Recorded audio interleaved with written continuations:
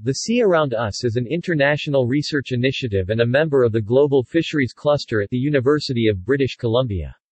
The Sea Around Us assesses the impact of fisheries on the marine ecosystems of the world and offers mitigating solutions to a range of stakeholders.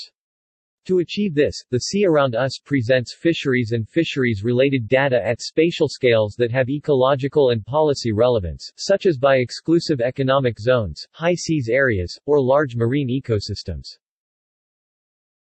All spatialized data are visualized either graphically or mapped, and all data can be downloaded.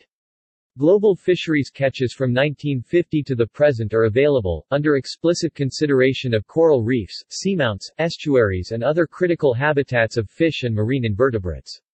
The data presented, which are all freely available, are meant to support studies of global fisheries trends and the development of sustainable, ecosystem-based fisheries policies.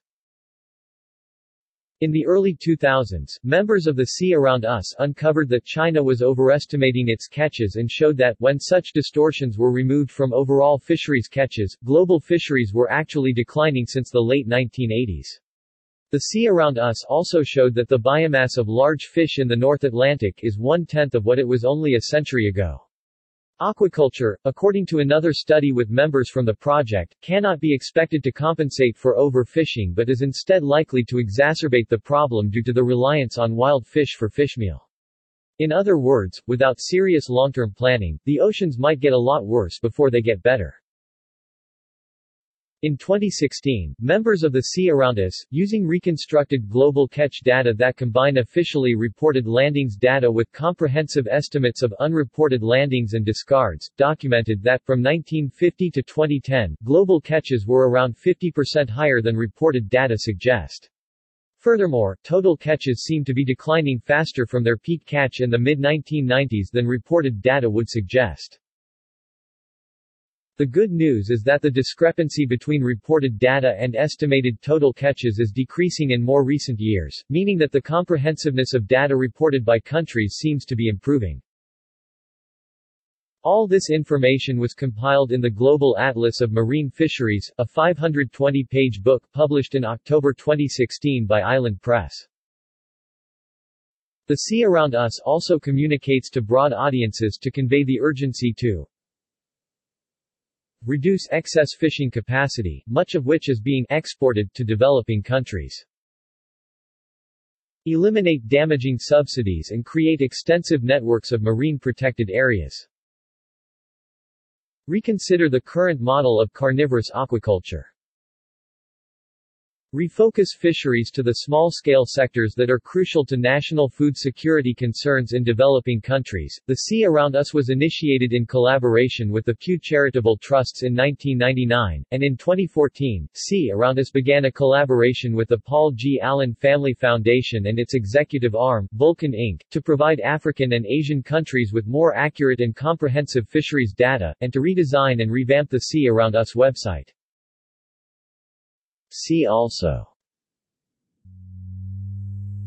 Rachel Carson, author of The Sea Around Us 1951, from which the project takes its name.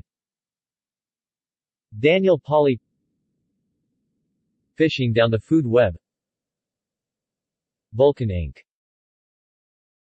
The Pew Charitable Trusts. References: Watson R. and Polly D. 2001. Systematic Distortions in World Fisheries Catch Trends. Nature, 414-534-536. Christensen B., Gwinnett S., Heymans J. J., Walters C. J., Watson R., Zeller, D. and Polly D. 2003. 100-Year Decline of North Atlantic Predatory Fishes. Fish and Fisheries, 4, 1-24.